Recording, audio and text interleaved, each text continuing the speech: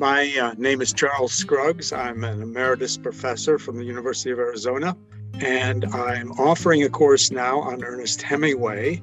The one reason I'm interested in teaching this course is I want to begin by quoting Michael Reynolds, who says that there are so many layers of varnish over Hemingway that people have lost sight of his writing because of the myths about the man. What I want to do in this course is to focus on major text and the cultural and literary context in which they appear. In the 20s, the 30s, the 40s, 50s, up through even the 60s, Hemingway was recognized as one of the great writers in American literature. And I think he's been somewhat overlooked lately.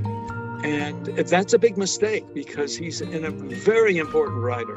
And he has a lot to say to us, too, even in this lockdown, because he's aware of one of his major themes is just the simple isolation of human beings, the solitary nature of our existence. And so what I want to do is to kind of revive an interest in Hemingway, because he's one of the great writers in the 20th century.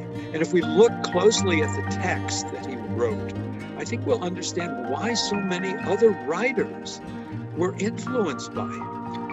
I would say this, and I'm not going to apologize for it.